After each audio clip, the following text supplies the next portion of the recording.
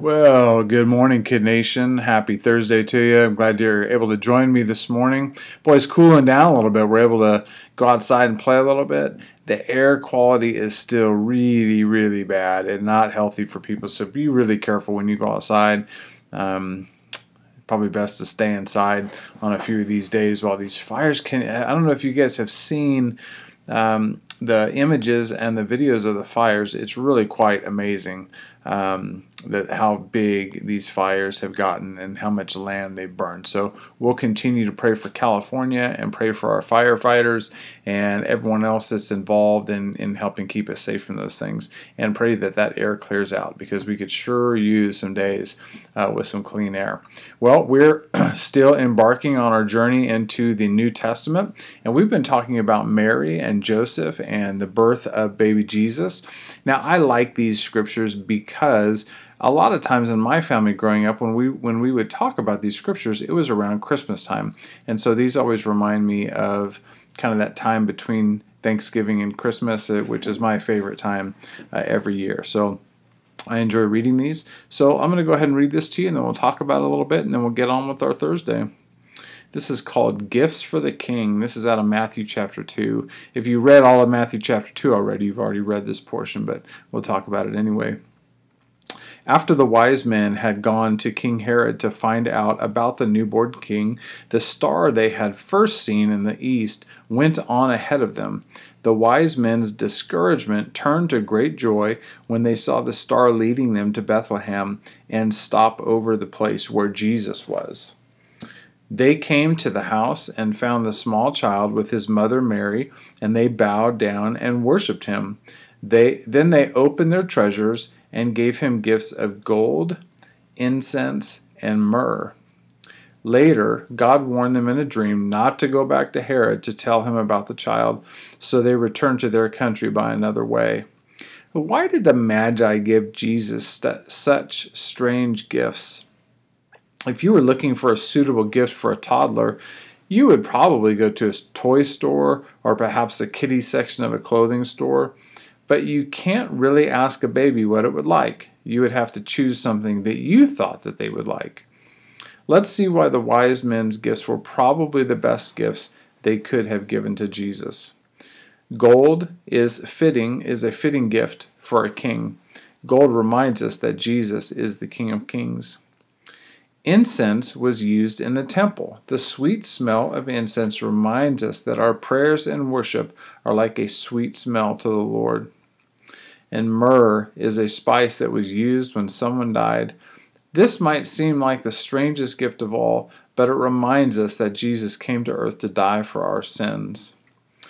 If you would like to give Jesus the very best gift, let him have all of you, just as you are. So let me read our bonus scripture for the day, and then we'll talk about this for a minute. You are worthy, our Lord and God, to receive glory and honor and power, for you created all things, and by your will they were created and have their being. That's Revelation chapter 4, verse 11. So this is something rather interesting. One of the things that I have found interesting about the life of Jesus and the lives of other people is that certain stories and certain things in their life gave us insight into other parts of their life. So, with baby Jesus, if you've ever been around a baby, babies don't do a whole lot of things, and it's hard to know what they're good at yet. Some of us grow up and we're really good at, let's say, tennis. But you would never know that a baby was going to be good at tennis, and so you wouldn't think, hey, let's get them a tennis racket. So a lot of times, parents will buy and relatives will buy young kids, toddlers, buy them a wide variety of things. If it's a sports like a ball, they might get them a little football and a volleyball and a basketball and a couple of different things, and then maybe kind of find out what they like. But it would be hard to know what they were going to be good at or what they liked, because again, you can't really ask a toddler that doesn't know how to talk yet what they want for their birthday. These men gave baby Jesus what seemed to be very strange gifts. Now, you'd probably be okay as a toddler getting a block of gold. Okay, that'd be awesome. Everyone would like to have a nice, nice big block of gold, because it's at least worth something, and then we can trade it for money or trade it for other things that we'd really like to have.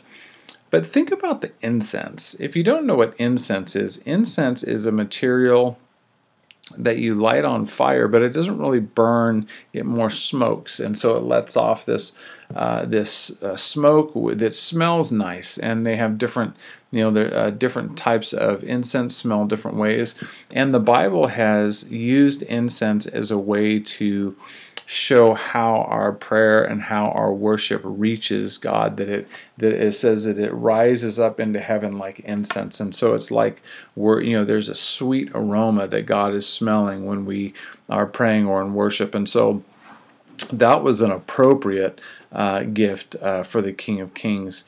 The myrrh was something that they would use to, for lack of a better term, to treat a dead body. If someone had died, then they would wrap them in their burial cloths along with these spices and kind of things to kind of help prepare their body for burial. And so that was appropriate for Jesus, because we know that the most important reason that he came to the earth was to die for us. And that's amazing. So these gifts really kind of give us an insight in who Jesus was going to be. So here's a question I want to ask you. If you were to get 3 presents right now that you think would kind of tell people who you are, what would those gifts be? And you can write those gifts right in the comments of this video, or you can text them to me and maybe we'll share them in our next message. Anyway, that'll be really good. Well, you guys, I'm going to pray for you guys, and then we're going to get on with our Thursday. It's going to be an amazing day. Jesus, we love you. We're so grateful for you and the way that you came so humbly. You didn't come as a ruling king, but you came as a baby. And just such an amazing story.